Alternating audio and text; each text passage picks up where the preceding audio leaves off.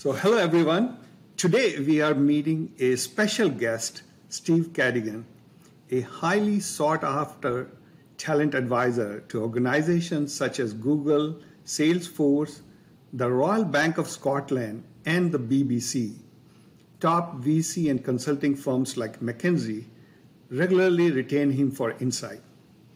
In 2021, Steve was recognized as top 200 global thought leaders in the world of people and talent.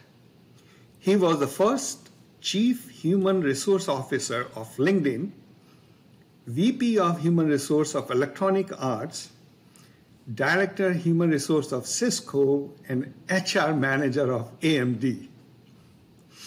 And in the last but not the least, he is the author of a book called Work Quick. I highly recommend this book. It's a small and a quick read, and I'm sure it will help you. So, Steve, I want to start with thanking you for three things. First is you giving us the opportunity to speak to you and ask a few questions. Second, for writing this great, small, and concise book. Why I say concise and small? Because now I'm reading a book on architecture. It's like 1,200 pages, and I can see the author is just filling the pages after pages too, because his publisher said so. So thank you for writing a very concise book. And the last thank you for keeping it so low cost that anyone can afford it. So really, thank you very much for writing that book and keeping it affordable.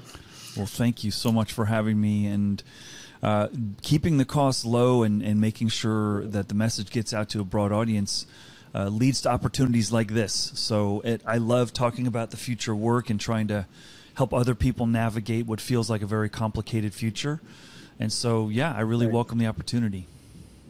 So in your book, you talk about turning your culture for your own advantage, and it costs nothing.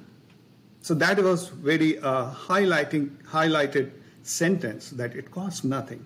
So let's start with what is great culture, how you define it, and how you can measure it. Can we quantify this thing, and what we can do to build a great culture? Great question, and you're starting in one of my favorite domains. You know, the world of culture, or even just the word culture, I think is very up to interpretation. It varies. Like humans, humans compose cultures, and because we are complex, organic creatures, always changing, cultures are sometimes hard to get a hold of. And when I think about culture from an organization perspective, I think about it in terms of how do we create an environment where we can produce the best possible outcomes for everybody in the ecosystem: customers, investors, employees, leaders, individual contributors. And that's hard because it's always changing and always in motion. And as we're recording this today, we are still in the midst of a pandemic, and we're seeing every culture and every organization face more substantive changes than ever before. But I think the value, the reason why this is so important holds up even outside of cultural times, and maybe even more so in times like now. And when it starts, I think, to hit leaders the most in terms of why this is important is when you're starting to grow and people are having to make a decision without the opportunity of immediate input from other people in other locations. So I need to make a call. Do I go X or Y? And I'm not really sure how I should make that decision. That's when the culture can really be helpful. You know, if we're looking for a big deal, or we're looking for a deal that's going to lead to bigger deals tomorrow. And what the cultural norms are in the organization should help inform how to make a better decision. And I think the clearer you are with that, the more helpful it is, the bigger you become, because people just have a general understanding of we're going to lean this way or we're going to lean that way, depending upon how it works. And there is no such thing as a right culture or a wrong culture. It really is up to the organization to help understand that. And I guess if wherever you are in your journey of understanding or thinking about culture, as an individual or as a leader, I think the best place to start is where we started at LinkedIn when we were facing this daunting challenge of trying to hire at scale. We had more offer declines than we had acceptances. We had a competition for talent that was extreme. And we sat around the table as an executive team one time, and I can't remember if it was me or somebody else. Somebody in the room asked a question, why does anyone want to work here? And that is a great starting point for you to identify who you are. What is your character as an organization? What are your values? What's important? Why does anyone want to work here is the beginning of a good exercise. And I would ask you to consider that if you're not really sure what your culture is or why it's important. Why does someone want to work here? That's the beginning of helping, I think, reveal who you are. And then you can get to, well, what assets do we have here that differentiate us from every other organization in the world? What are the characteristics and components that exist here that are different? So that's how I would start to think about it. Okay. And looks like empowerment is one of the very important aspect of the culture. The first example you were giving where employee can decide which way to go. So it's about having empowerment to do everything and not check with their manager for every step on the way. Well, it can be. I mean, clearly, if we're in a manufacturing organization and someone's on the line in the Tesla factory, I want them to not ask questions and be really clear, like, you have to do it this way or the car will break, or if I'm in a medical device company. But I think you bring up a really, really valid and very, very significant point in the world of technology. This is the world I live in. This is the world that you've been brought up in.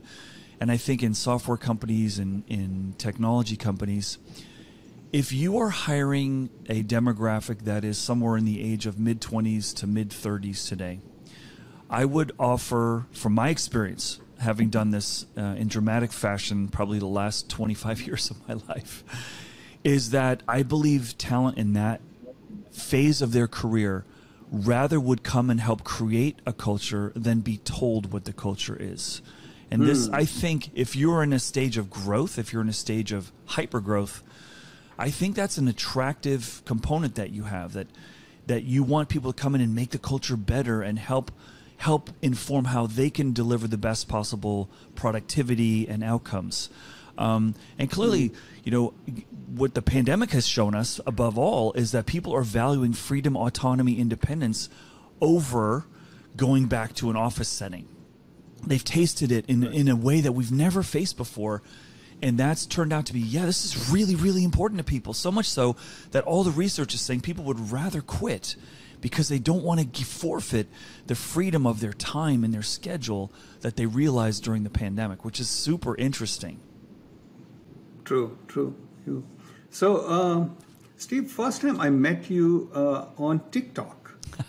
And I loved your stories of corporate America. I don't know if you remember, I sent you a message. That's how we got connected. That I really loved your stories of your experiences. And in the book, you said somewhere that you have to be authentic more than you are right. And so I would love to know any of stories from your past where you see this thing really happening and making a difference, that it's more important to be authentic than to be right, because we all are focused all the time to be right and perfect. Great question. And the stories that are behind that really are from my experience working with leaders who have grown up in a model of, for me to be respected, I have to always be right. For me to be respected, I can't be weak or vulnerable or look like I've made bad choices. I have to present a face and a facade and a presence that inspires confidence. And the belief is the more I'm right, the more people will be confident in me. And the best example story I can share with you was a moment at LinkedIn when we had the misfortune of being hacked by a bunch of hackers. We're not sure where they were from. We thought it might be Russia or China. But our system was hacked, and we discovered at least several million passwords had been stolen. Okay?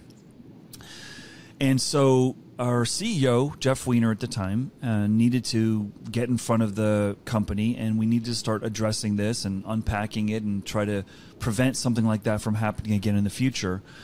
And in the course of him speaking to the employees, he said a few things. He said, I think there's some things that I could have done better. I think there's some things that I want us to all do better. I'm sorry.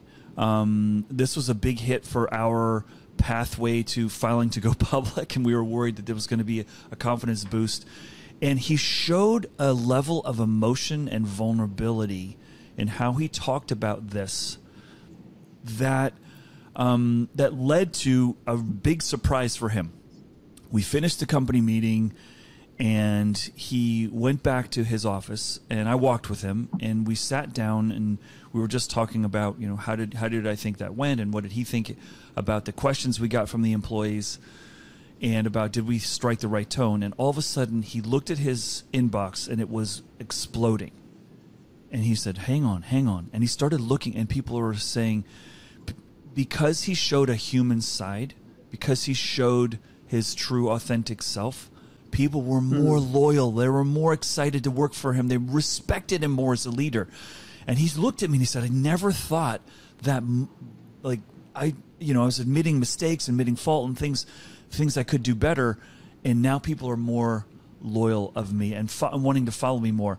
And that was a great moment to be in the room with him when he saw that. And I've had other experiences like that, but that's what I'm talking about when I'm saying, when you can show yourself. Now, I'm not saying be wrong, but I'm saying those moments where you can admit you were wrong, when you could admit there was a mistake, where you could admit that things could have worked better, you're going to build so much more followership than you may realize if you've never done it. That's what I was trying to get at in making that point in the book.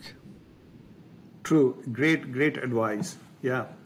And I love the concept you talked about, employer brand advocate, right? Recruiting or treating employees as they are your advocate, and every employee is your public relations person.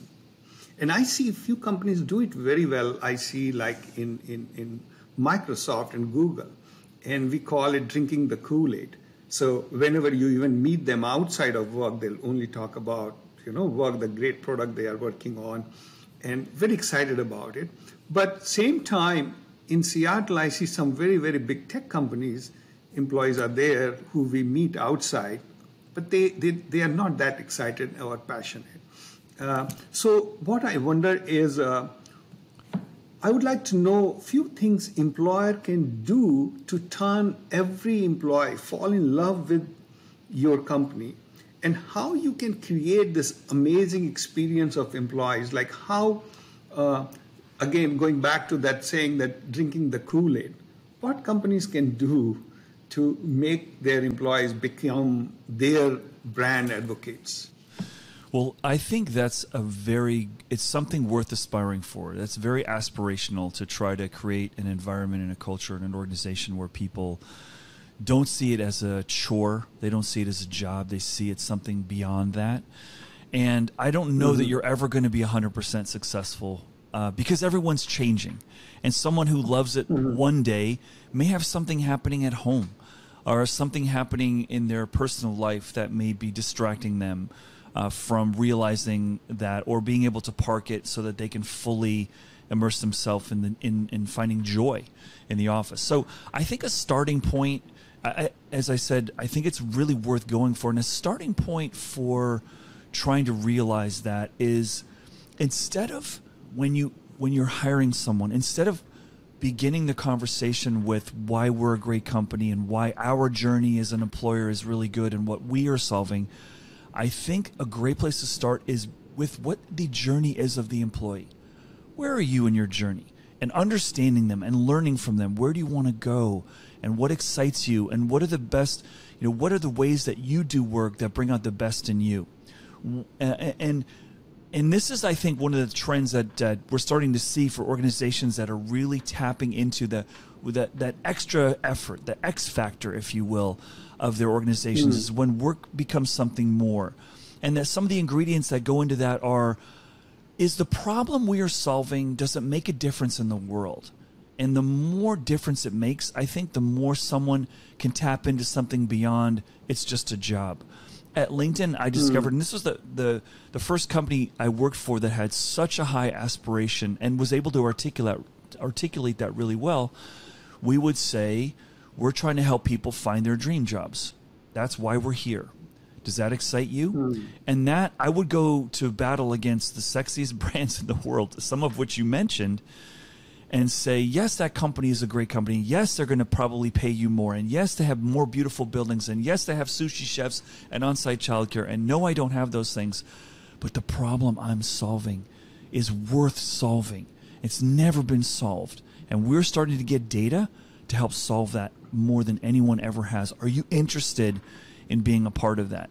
And we were able to start to tap into an energy and an excitement that led to this notion that you're getting at, which is, how do we make work something more than it is? And so that's why people would work longer than they might if it was just a chore. They would commit more. They would try to help other people more because it was a problem worth solving.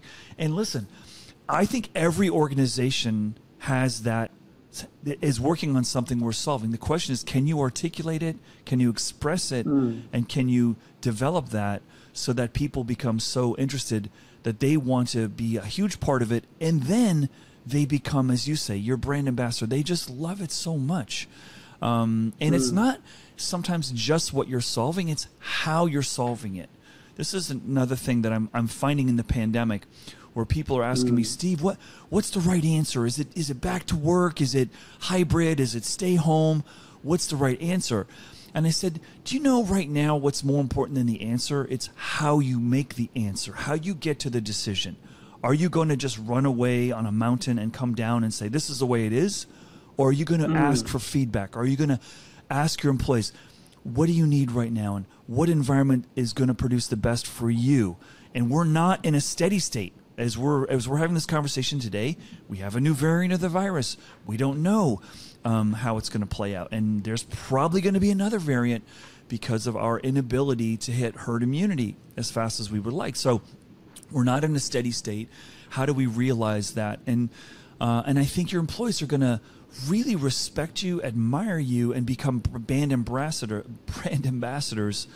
the more you engage them in participating and helping define what the future work circumstances should look like. And so those are things, if you're involving your people, things are just moving too fast, I think, for leaders to be the sole decision makers today. I really think that in most organizations. I mean, you've got too much information to really pull together, so you need input from more people, and you're going to make them more, I think, excited and energized if they feel a part of building a culture, they feel a part of making decisions, than being told what to do. I truly believe that. True. I think it's very, very good advice. Start with why, like why you are here, why this company exists, and then pay attention to how also. I think sometimes we miss one of those things if we define the why well and articulate, but the how part is important too. And I think these two things has to be in place completely for making a big impact. Yeah. So Steve, I see that. Of course, you have a big experience. You worked in all these different companies, but you have very evolved thinking, I will say. And most of what you say, I completely agree. So I'm sure that's not how you must have started. And you must have learned a lot of things on the way. So if you can share of some examples, like who shaped your thinking most, any book, any person, and any experiences, if you can share with us. Yeah, I really feel in some ways very fortunate and very surprised in the world that I work in to be at the top of the mountain, because I never had a plan to get there. I never said I want to be a top thought leader in my field. I want to be in the best HR job in the world, in which I think when I was leading the HR function at LinkedIn, I think there's no other job that I would want in human resources in any company. And I feel I got there. And I look back and I say, well, how did that come about? How did this happen? And I was on an interview recently with a firm that is 100% focused on mentoring and mentorships. And they're like, well, Steve, who was your mentor? And did you have a mentor? And I said, I don't know that I had a mentor. I've had many people to guide me. But if I were to sort of identify a few, and I'll put this out to the audience to think about your own journeys. When I began my journey in human resources, I did not see people above me that I wanted to be like. I didn't see they had lifestyles. I didn't see they had ethics and morals that I respected, and I was very suspicious that this might not be a place for me.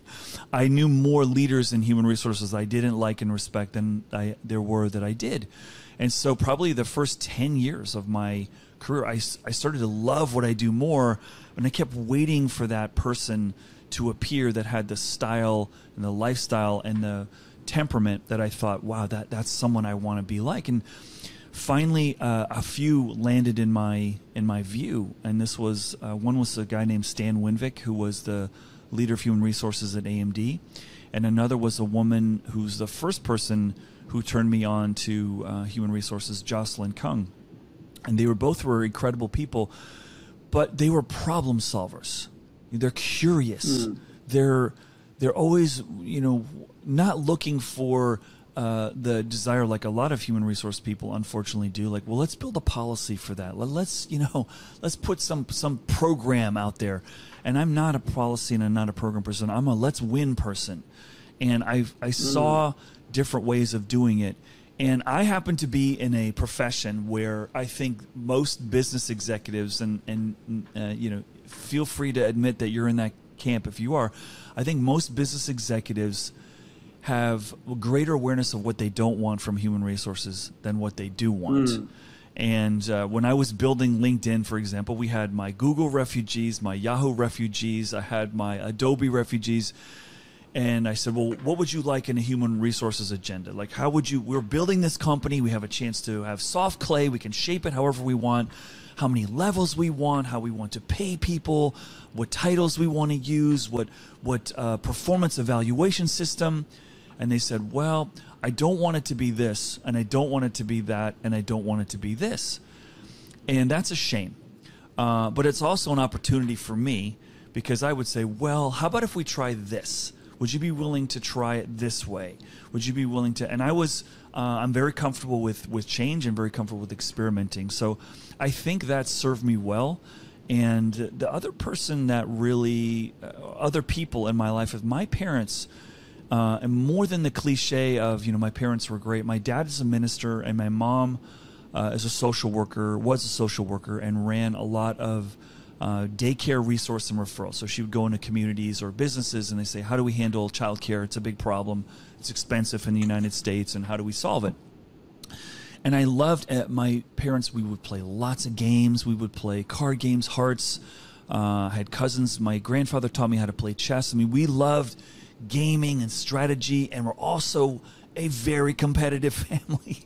And when you put curiosity and strategy and competition together, it's a pretty cool mixture, I think. And that was the home that I was raised in. My sister, as we're recording, she's staying with me right now, and we're strategizing. What are you seeing? What are you thinking? And we're always looking for a better world. And that's what my parents, when I was 2 years old, took my older sister and I to South Africa, and they wanted to see an adventure and experience an adventure. And this is the late 60s, and apartheid was very, very firmly grasping that country. And my parents were adventurous. Let's go and let's have it. And they tried it for a year and fell in love with it. So we wound up staying almost 5 years in that country. And I think that's in my DNA. When I look at, how do I see the world and wanting to try new things and being curious. And it's easy to say, and we can dive into that a little bit, but I think I'd like to counter a lot of the career advice I see where people say, well, you have to go to school to learn this so you can get this job. And I'm like, well, I got the highest possible position in my profession when I finished school with a history degree and had no plan. I had no way of knowing. I didn't even know what human resources was when I was in school or finished school. And so I believe that the skills I developed were the skills of communication and understanding. They're very liberal arts kind of skills. And that, I think, helped prepare me. And it's my formula is not going to work for everybody, but that's sort of when I look back and reflect. And I don't talk about this that much, but it is, you know, it was a very kind of messy, uncertain, unclear. Like, whoa, you know, I was able to build a relationship with executives and companies from one firm to the next over the course of my career. Where people are like, wow, you know, you have a real talent for helping me understand something complicated or helping me work through something I thought was very difficult or very emotional. And I don't know, so maybe some of those are gifts I can't even explain, but I really love that kind of work. Right. And I think as you said, it seems like curiosity is one of your guide, which basically guided you all these different places because of your curiosity mindset or growth mindset too. Mm-hmm. And of course, communication is one of the very, very important piece, I think. And as you said, you know, what worked for you may not work for others. We have to be careful. That's so true, to try to copy everybody in everything, because, you know, I may not have your charismatic personality. And I say, okay, Steve did computer science and he did well, so I'm going to do same thing. But you have to make sure all other things has to be there together, right? With the curiosity, communication, and hard work, and putting all those things together. Yeah. That's true.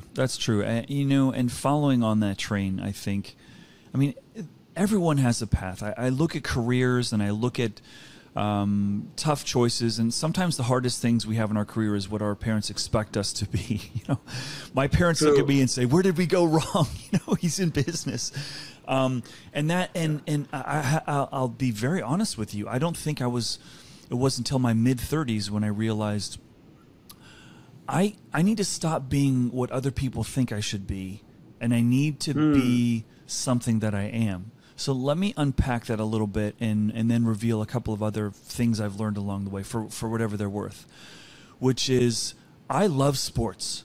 I love sports. I love playing sports. I love watching sports. I love seeing how people behave in different circumstances, under pressure. How do they behave when they win? How do they behave when they lose? How do they behave with a certain coach? How do they behave when they're not the star and they used to be the star? Like, I love these things. And all of that, I realized by accident, is everything about human resources. And I got fortunate that, you know, I probably spent as much time playing pickup basketball in university, if you ask all my classmates, as I did in the library. But I didn't realize that I was building a professional skill through my observation and trying to always think, well, what would the best combination be for this group of people or for this organization? And that, you know, and I think what you're getting at, what you're leading me at with that question is, what are those things that you have, listener, that you really love non-professionally? Like, don't think job. Think, what gets me fired up? What kind of people make me have more energy? What does my pulse rise? Is it when I'm in what kind of settings? Is it large group settings? Is it by myself? Is it with tight deadlines? Is it with long deadlines? Is it a very complicated problem? Is it a simple problem with short deadlines? Is it involving a lot of travel? Is it involving being I mean, there's so many dimensions that in our lifetime we will only be able to taste probably like 1% of the opportunities that there are for us to pursue. So what we should try to do is, from one environment to another, just learn about yourself. What do I like doing? What am I good at? What do people see me creating value in? And so you brought up something that I want to address here, which was a big learning for me, which I think to be very true. I mean, and I've hired, like you, we've both hired many people in our lives, and we've coached and worked for many people. But I've hired thousands of people, and one of the things that I've observed in watching leaders and employees is that I believe great careers are built more on trust than hard work. And many of us are told, you work really hard, you're going to get ahead. Well, working really hard is very important, but it's mostly important because it builds trust. That you become someone to say, I know this person can deliver. I know Steve's got the capability of following through. He's committed. I trust him. So the goal is trust. It's not the hard work. The hard work is the pathway to trust sometimes, but it's also investing in, one of the things I tell people a lot, and this is one of my most viewed TikToks, is that I will tell you, having interviewed people, sometimes your value as measured by the interviewer is more the questions you ask than the answers you give. That shows curiosity. That shows your growth mindset, if you will. And if you do an hour interview with someone and you say any questions, like, no, you answered all my questions, I walk away feeling really unsatisfied. Even if your answers were brilliant. Like, you're not curious about anything, we just met. We've only been here for a while. So I think that, that notion of how to display your curiosity, and if you don't ask questions, you don't really know that this is the right place for you, the right culture for you. Like, it should take weeks for you to really know if a company's really great. And I've got 1 hour and you're not going to ask me a question.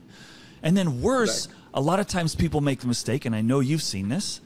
They're going to ask me a question that they think I want them to ask.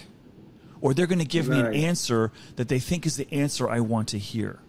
If I would ask someone, well, why do you want to work here? Oh, because it's a really great company. Okay, how do I know it's a great company for you? That's a really unsatisfying answer for me.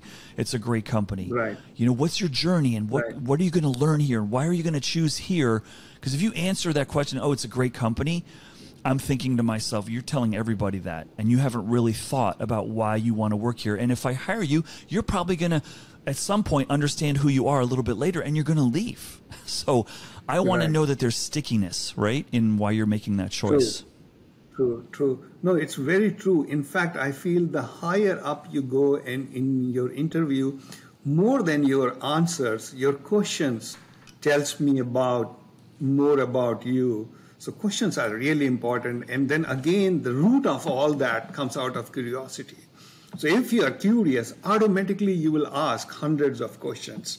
And if you're not, but I think the good point here is, if our listeners are listening to us who are, just come out of college and they're giving first interview or second of their life, they should not shy away from asking a lot of questions, even if you are just starting your career. You should do that, and I think that's a very good advice. Yeah. True. Yeah. But it is complicated, and it is complicated, when it's easy for us to say, because we're later in our journey, and we've learned our lessons, and we have our scars, we've made our mistakes, and but what is our purpose right now? Both of us right now, we are trying to help the people who are just looking at jumping into the pool of their careers. To try to help them, right? And this is is why I was excited to be on your show, because I know you have great passion for this, and I hope your listeners really appreciate the commitment that you give to try to help untangle it, and also the diversity of perspectives, because there is no one right answer to a lot of these questions. Just like the first one you asked, like, what does a great culture look like? Well, it really depends on the people. And one of my biggest pet peeves about Silicon Valley, and I have a lot of problems with Silicon Valley, and I live right in the heart here, and right next to Stanford University in Menlo Park, and one of the biggest mistakes I think a lot of people make is we want to be like Google, we want to be like Facebook and Apple, let's go visit and learn and do a benchmarking of what they're doing. And I tell them, like, listen, you're not Google, you're not Apple, you're not Facebook, you're not LinkedIn. Take that lessons of what they do, but that fits their business, that fits their people, that fits the founders who are from Russia. I mean, that fits the psychology of what they have. And the most important thing is you need to be authentic to who you are. And if you try to be another company, it's not going to work, right? And I think the seduction of, well, there's nothing wrong with wanting to be like those great companies. That's nothing wrong with that. But I think they got there because they understood who they were, not because they were trying to be somebody else, right? Exactly. Yeah. So I think 2 points are very important here. One is, as you said, you have to find out what works for you. And I see this thing happening often, that people come with waving a book at me that, on this agile book it's written you have to do this way because Facebook do this way or Netflix does. But you know how many engineers Netflix have? They have like 50 engineers behind every service. Why you are trying to copy them? So that's one thing is very important. To, of course, for sure, try to learn from them, but don't just try to go and blindly copy. Like Facebook had this mantra, break things fast. But it does not mean that you start breaking things in production because Facebook said so. And their business is different. If I don't see my news feed for a second, it doesn't matter. If I see it stale, it doesn't matter. But if you are a company who's in serious business, you cannot go in that route. So that's one of the good point you brought. And second is, you are very right that we started this show. The reason was I wanted to have access to people like you. So if somebody is going for a walk and listening to this podcast, it's almost like going for a walk with you. So hopefully we will try to spread the experience you have and the wisdom you have to everybody in the every corner of the world as such. Great. So that's true. So one other thing jumped out to me in your book, which was the power is not your knowledge, but the real power is your network. Mm-hmm. And it really spoke to me because few of my mentors, they keep telling me you have to network more. So a couple of 2 or 3 part question is, one is, what do you mean by networking? Because people misunderstand networking, because if I take it in very selfish manner, it's misunderstood. So what do you mean by networking? And, networking is more powerful than your knowledge. And second part is how we can network in this time of COVID when I'm not even able to meet people. Great questions. And this one took me years to appreciate. I was the person who was intimidated. I thought networking was a cocktail party or a reception with people I didn't know, strangers, and it felt really uncomfortable and awkward. And when you're earlier in career, I think you instinctively know, I need to meet more people. I need more people to know me, and that's going to help me. But you don't know how to achieve it. And I think, what I believe is, let's answer the first question. Why are networks important? Networks are important because the world's changing so fast that the more people you have that you know, the more resources you can call on when you inevitably face a new challenge or a new complex situation that you've never experienced before. When I was at LinkedIn and they said, we're going to go public, I'd never taken a company public before. I was terrified. So I called 3 or 4 people I knew who had been in human resources and they'd been through an IPO.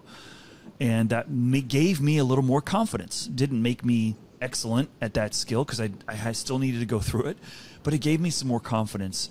And networking is more than just, having someone help you find a job. The way I define it, as easy as I possibly can, is networking is helping people you know and asking people you know for help. Now, building a network is different than networking, okay? And I think we all have way more people in our network than sometimes we appreciate.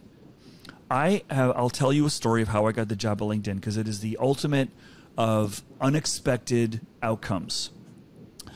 I was working in 2008 at Electronic Arts, and my child was in daycare, my oldest son. And one of the other kids in his daycare was having a birthday party at a kids' amusement park. And as a very busy working man, when you're invited to a weekend of screaming children eating sugar, it doesn't sound like it's going to end well. It doesn't sound as appetizing as relaxing at home watching a game of football on TV. So I took my son, and we went to this kid's birthday party. While there, walking around the park with other parents, I just started having a casual conversation with a gentleman. He happened to be interviewing with LinkedIn. for a job in user experience and user interface. And he's a great graphic artist. I didn't know at the time. I said, listen, I help all my friends and people I know negotiate offers because I'm in human resources. This is what we do. I sit on the other side of the table. Would you like some help? He said, sure. So we got on a phone call a couple of times, and I helped him understand how to negotiate maybe a better offer. I'm not really sure if I helped him or not. At the end, he took the job and worked at LinkedIn. Well, about a month later, he called me. He said, Steve, I'm over here at LinkedIn. You're super great and really cool, and we're looking for our first head of HR, and we've been looking for a year.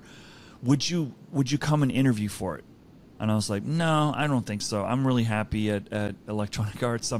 I don't need a job change, and they just relocated me here from Canada, and so I don't think so. And he says, come on, man, you got to at least come over and have a conversation.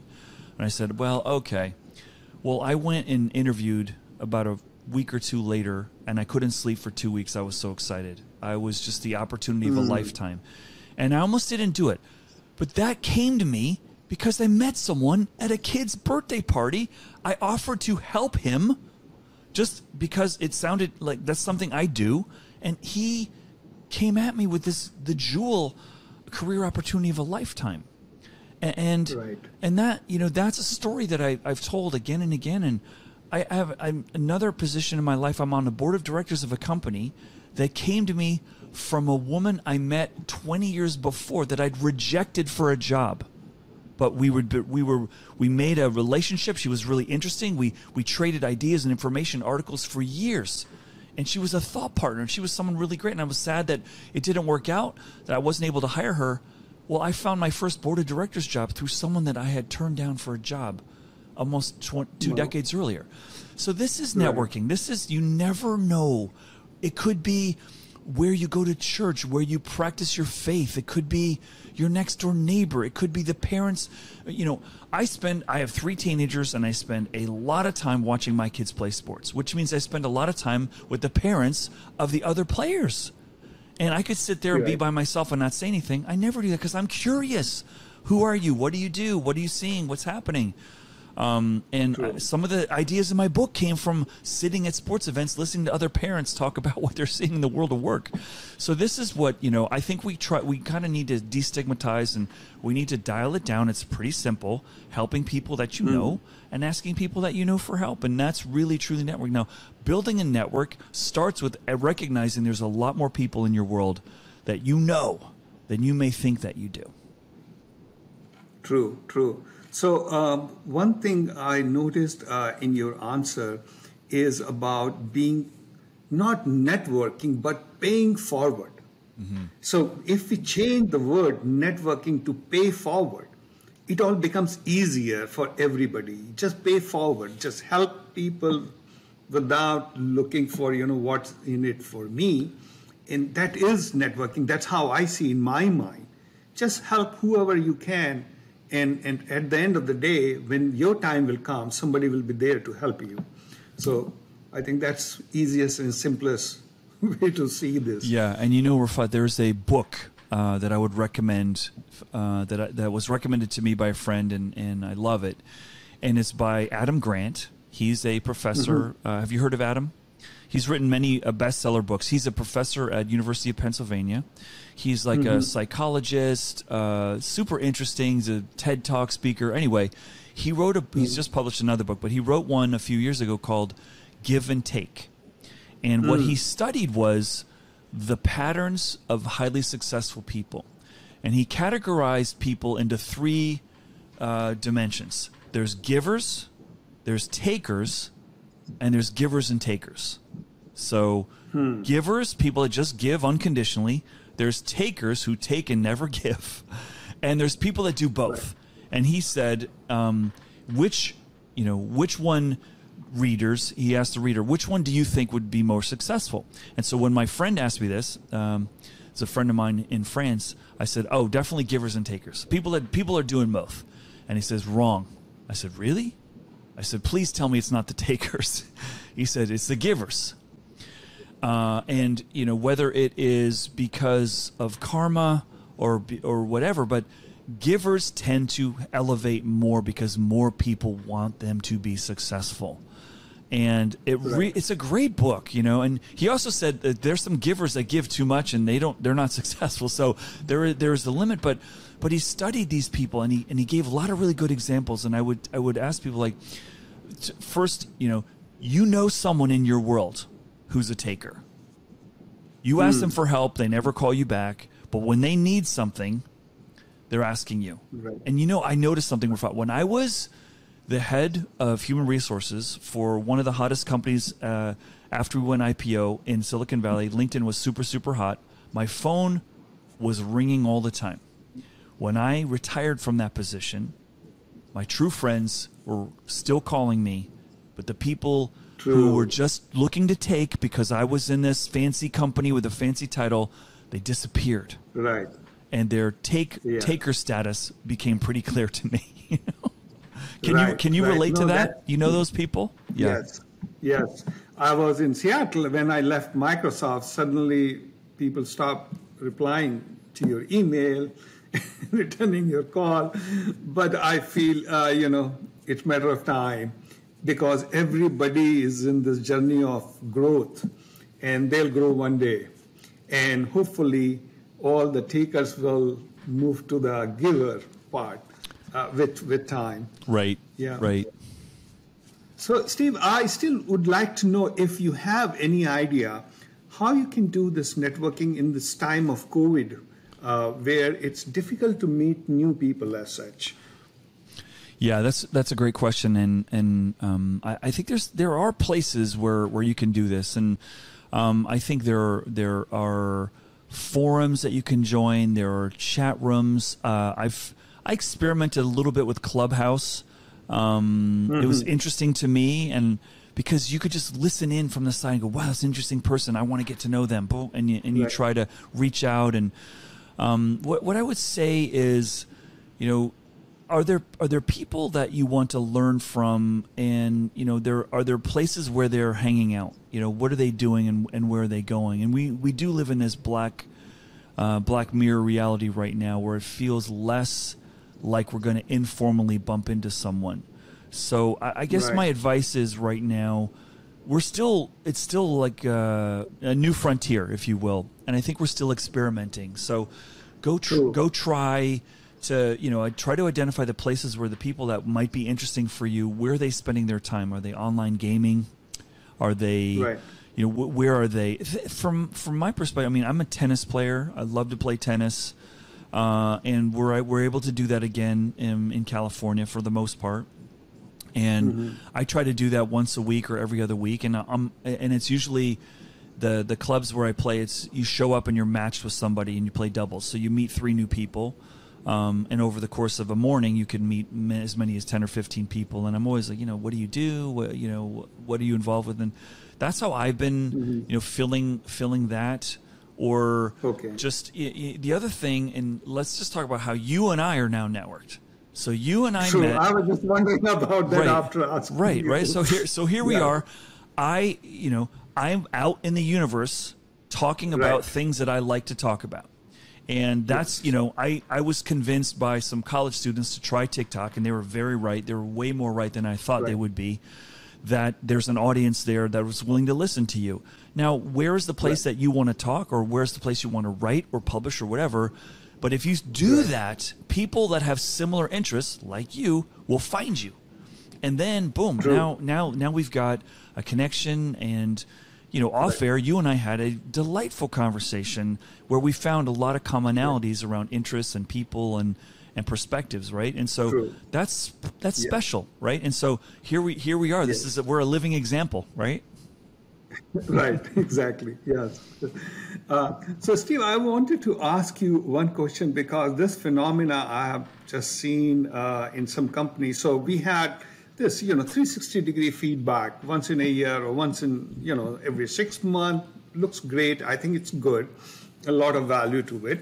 But now I'm seeing in some very big companies, especially in Seattle, that they are like taken it to extreme, where every day they are sending 2-3 questions to the every employee. It's kind of almost micromanaging the managers, because they were asked, are you happy with your job? Are you liking your manager? So what do you think about this phenomena of taking this feedback thing and squeezing it to every day? Well, I do think that it's important today, generally, for us to be communicating and pulsing people more, because I do believe that the workforce and companies are both more worried about the future than at any time in history. Things are changing so fast. We have less certainty about the future. What skills do we need? What new competitor can come out of the woodwork, because what it costs and the time it takes to build a competitive company is far less than it's ever been. And so there's more out of our control. So my advice to people is to please raise the cadence of asking people. Now, there's a difference between asking for people with the expectation that you're going to action it immediately and fix something, right? Like that's the old annual employee survey. It's anonymous. Right. Give us feedback on what we can do better, what we're working on that you want us to continue, and then we'll come back to you and give you the results, and then we're going to take 2 or 3 things and try to change them, and 2 or 3 things and make sure we don't change them. And so I think I jokingly tell companies, if you're surveying your employees once a year, you're not surveying your employees. Like that, it's just you're not listening, because the world of work's changing so fast that you kind of get a pulse. What I do like is organizations, if they really care, like and they serve like an Uber message. When you leave the office today, are you feeling inspired? Do you feel like you made a difference? Just to have a point of reference. And now in a world where I may feel more disconnected from my organization because I'm not in the building, I'm not maybe bumping into people, I don't have the social fabric that's reinforcing maybe a connection to something, I think organizations may be worried, and that's why that's why I think this is happening more. If it feels like you're being overwhelmed or bombarded, or like, hey, quit. It's like, you remember when you were a teenager and you would come home from school and your mom was like, what happened? What did the teacher? And you're just like, Mom, I don't want to talk to you right now. Like, leave me alone. Right. I had this exact conversation with my son last night about his college out. What's happening? How many have you figured out who you're applying? And he said, "Whoa, Dad, it's a few months away." I'm like, "No, it's gonna." And so, okay, he's not ready for this. I'll wait. Right. I'm planting the seed in his head that I'm thinking about him. Yes, my parental worry is kicking in. He's not in a place where he's ready to talk about it, and I think we have to be sensitive to that. I would rather work for a company that's asking more than not asking right now. I would rather be with a company that's more concerned about my welfare. Do I have an immunocompromised family member? Do I have kids that aren't getting educated in the way that I think is right? That's going to distract me from delivering value. I would rather have someone over-index on that right now than under-index on that. But I think what's behind your question is, are we thoughtfully delivering that, or are we just bombarding people? What is the purpose? Are you explaining to people, hey, we're going to ask you every day when you go home, we're going to serve you up a Uber like 5-star, in your mobile phone, just for feedback. Right. And we just want to get a pulse that's going to make us lead you and guide you better. That's why we're doing this. And if you think we can ask better questions, or you think we can ask it less or more, please let us know. Right? I think that's a good thing. And interestingly enough, I get to cross paths with a lot of the VC community here, because I coach a lot of their kids in sports and so forth. So you cross paths, not because I'm seeking it out, but just because of the general nature of the crazy part of the world that I live in. And one of the highest invested domains in the last 10 years is the domain of companies building feedback collection technology and leveraging artificial intelligence so that we can get insights. One company in particular did something really, really interesting, which I'll share with the listeners really quickly. They were asking themselves, when we talk to our employees through corporate communication, through company meetings, are we consistent with our culture? And what they did was they did a language analysis of what were all the words that were being used most frequently. And they, to their surprise, discovered language insights that were inconsistent with some of the values of the company. And so it was just an interesting, I'd never seen someone go that deep. Yeah. Like how we speak about whatever we're speaking about, the organization decisions or things like that. And we have so much technology now to really reveal patterns and you know, so I think we're sort of at this new frontier of how do we leverage that in a way that doesn't feel creepy or intrusive or distracting, but does reveal insights that are going to help us help build a great company, right? True. Yeah. So I know I've taken a lot of your time, but I have just one last question. Sure. I would like to know. As you know, the team goes through these 4 stages of development, right? Forming, storming, norming, and performing. And then performing, Yeah. right? Yeah. And I know in your life you have done many acquisitions, acquired the companies, blended the different cultures, build the teams from ground up.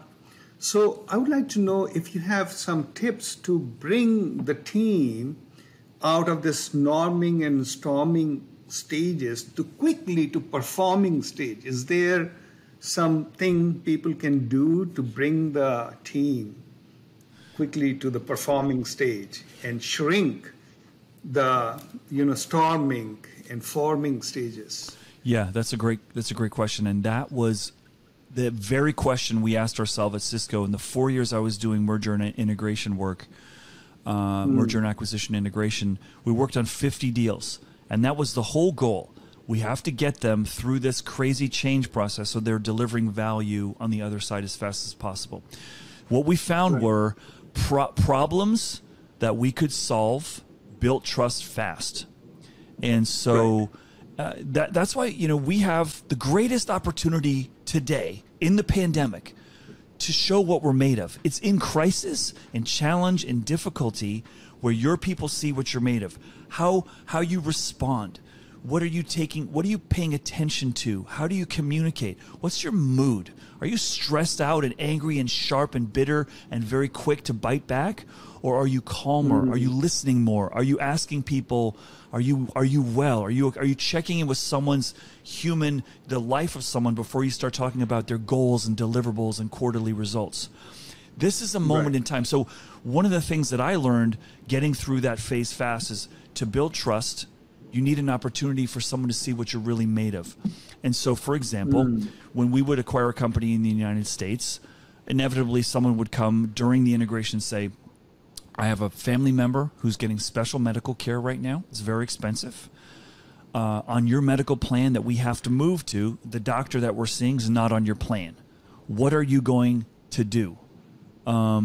So that, we would solve the problem. We would say, absolutely, there's a way that we can do that. We're going to grandfather your doctor in, and we're going to let you do that. So these are the experiences that I think can really you can leverage during a difficult time to get through the storming and performing. Yeah. Okay. So thank you very much, Steve. I'm grateful that you took an hour of your time to speak with us. And hopefully for our listeners, they will be benefiting by your experiences. Thank you again. Thank you for having me, and I look forward to hopefully being invited back sometime in the future.